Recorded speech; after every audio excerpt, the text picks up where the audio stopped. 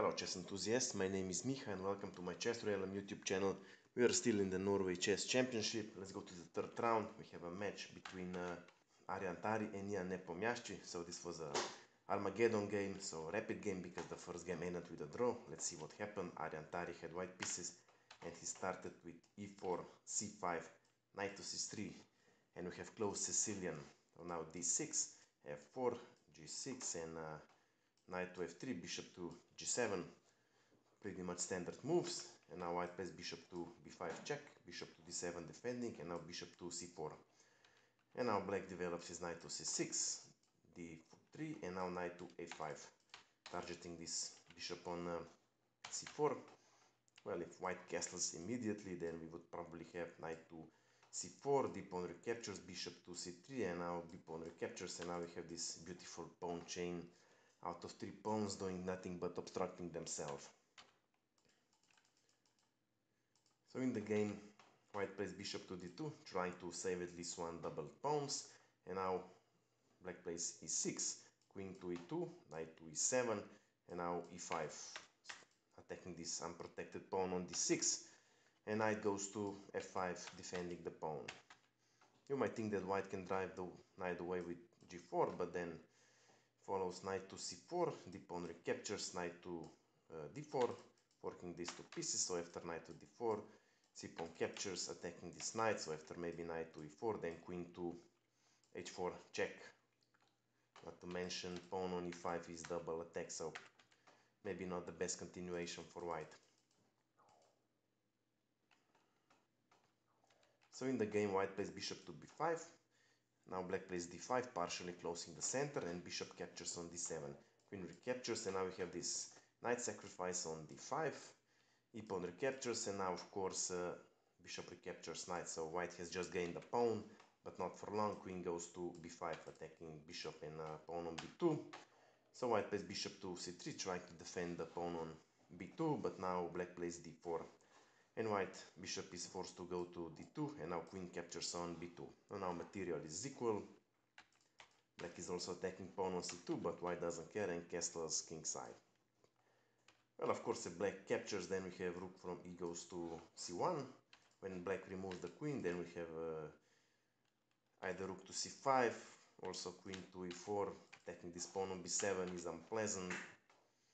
And even after queen to b2, now white cannot capture pawn on c5 because queen can capture rook. Then we would probably have a4, and if black falls into the trap, then we have rook from c goes to b1, queen to c2 is the only option, and knight to e1, and queen is trapped. So in the game, black first castles kingside, and now white plays queen to e4, targeting this pawn on b7. Yeah, black is also attacking pawn on c2, but first black plays b6, protecting pawn on b5, and now white plays g4. Well, of course, knight cannot go to e7 because then we have this f5 pawn push, threatening with f6, double attack on the both pieces. Well, black cannot place knight on c8 because then rook falls, and c6 square is protected by the queen. So if black captures here on f5, then g pawn recaptures, f6 is still a threat, but after f6, then e pawn captures, bishop has to recapture, protecting knight on e7, but then bishop to h6 win the exchange. Why? Well, if black removes the rook to e8, then we have queen to e6, king to h8, queen to f6, king to g8, and queen to g7 checkmate. So in the game, black plays knight to e3. Now this is a very strong outpost for the knight, so white doesn't hesitate to capture knight on e3, d pawn recaptures, and now again we have these two pawns hanging, but white doesn't care. Rook from a goes to e1. So black accepts the challenge, queen captures on c2, and now we have this f5 pawn push. If black captures on a2, then we have this a6. Bishop cannot go to h6 because g5 g5 traps the bishop. So here after bishop to h8, then queen to e3, black would have to play queen to e6, but then queen to h7, threatening with knight to g5 with checkmate on h7. So here black would have to sacrifice bishop on f6. After pawn recaptures, queen recaptures, knight to g5, again threatening mate. After queen to g7, then queens are traded and rook goes to e7, gaining also pawn on f7 with knight against two pawn. This is probably winning for white.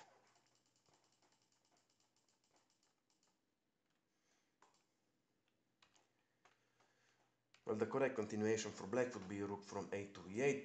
Now white cannot play the f6, well, because bishop captures, and white cannot recapture because pawn on e5 is pinned. This would be the only option to defend the black king. In the game, black plays rook to e8, but rook from f goes to e8, and now white plays e6, trying to break this mini pawn chain around the king. Of course, if black captures on f5, then we have e-pawn captures on f7 for king, and rook. If king captures, then knight to g5 check. After king to g8, then queen to e5, king to h8, and now we have this smothered mate combination. After queen to g8, rook to g8, knight to f7, checkmate.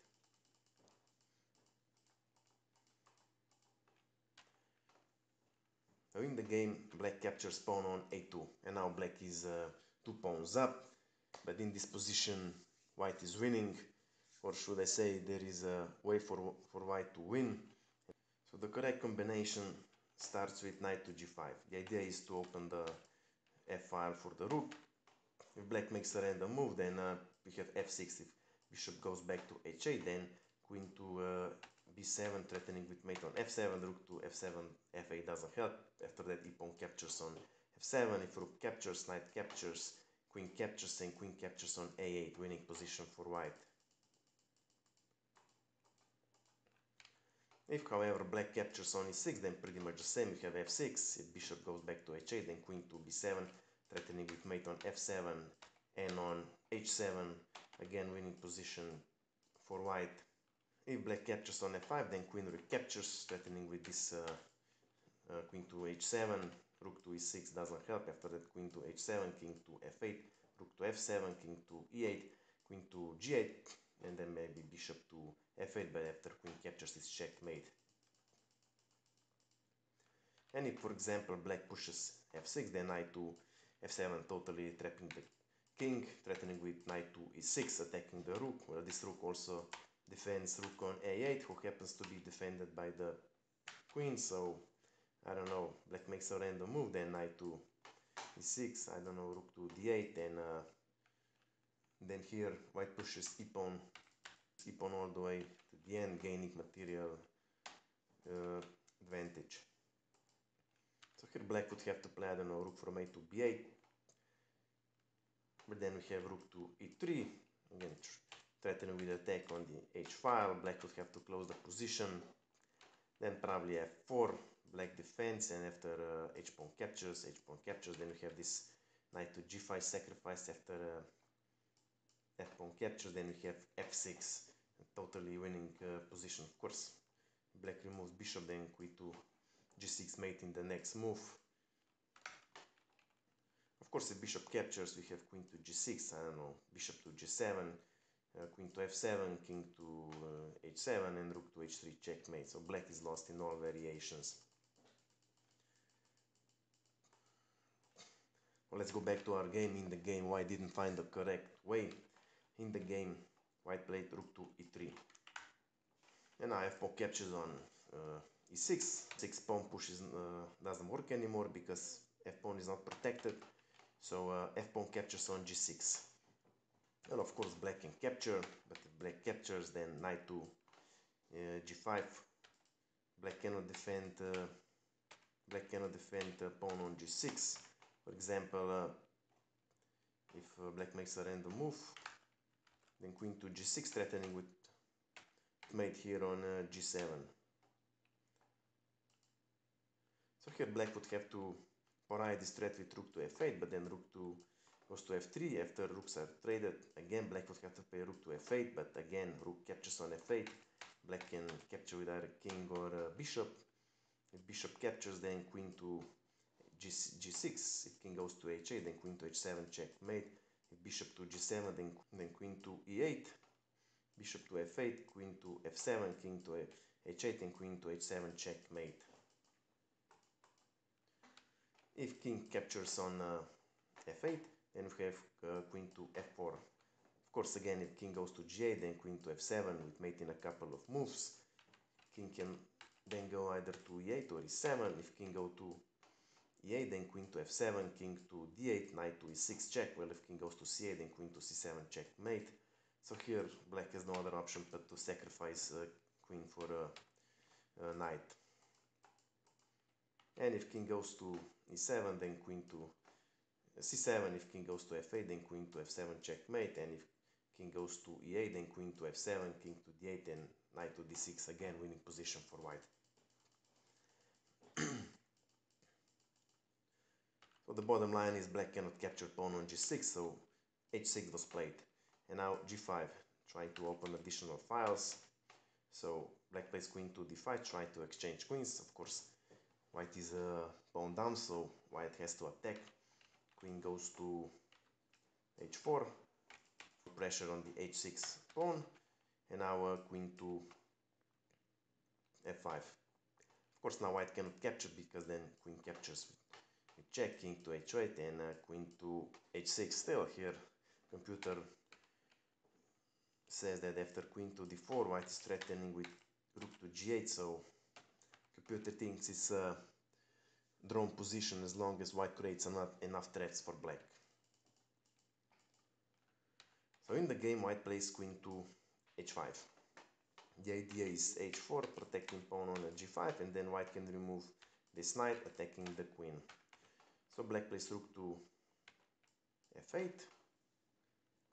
Now h4 doesn't work anymore because then bishop to d4, pinning this rook. Knight to d4 doesn't work because now queen goes to f1 with mate in 2. So in the game, white plays rook to e4, protecting this d4 square. Also later we chance for rook to h4. Well, bishop to d4 doesn't work anymore because here white sacrificed the exchange after c-pawn recaptures. Then we have queen to h6, threat mate on h7. So after queen to g4 check, king to h1, rook to f3. Now comes rook to f1, attacking the queen. After queen is removed, then queen to h7, king to f8. Now g7 check, maybe king to e7, and white promotes to queen with check. So this again is a winning position for white.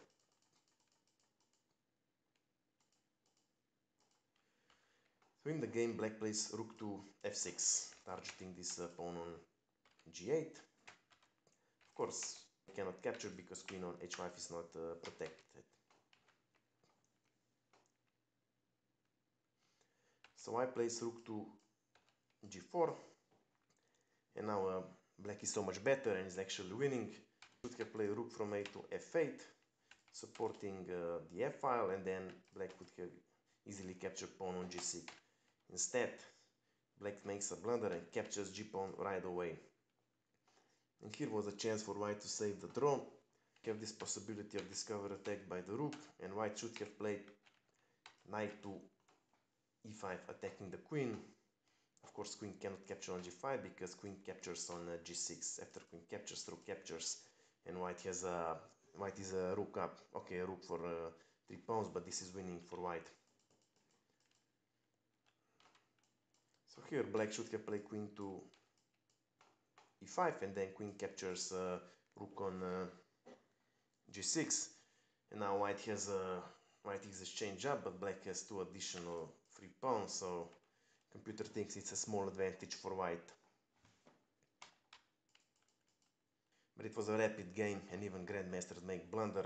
White played knight to h4, yes, forking these both pieces, but now black simply captures rook on g4 check, attacking queen, who is not protected. So After queen captures, then rook captures, and now queen is pinned. So after queen captures, like h pawn captures, maybe even knight to f3, but then rook to f8. Even if knight captures, then rooks are traded, and then black would play a5, and black needs 1, 2, 3, 4 moves to promote to queen. King cannot stop it, neither can knight, and realizing his hopeless position, here Aryan Tari resigned the game. So I hope you like this game and that you have learned something from it. If you have any questions, my email is below in the description. Of course, I invite you to visit my Instagram page. That's it for now, and see you soon.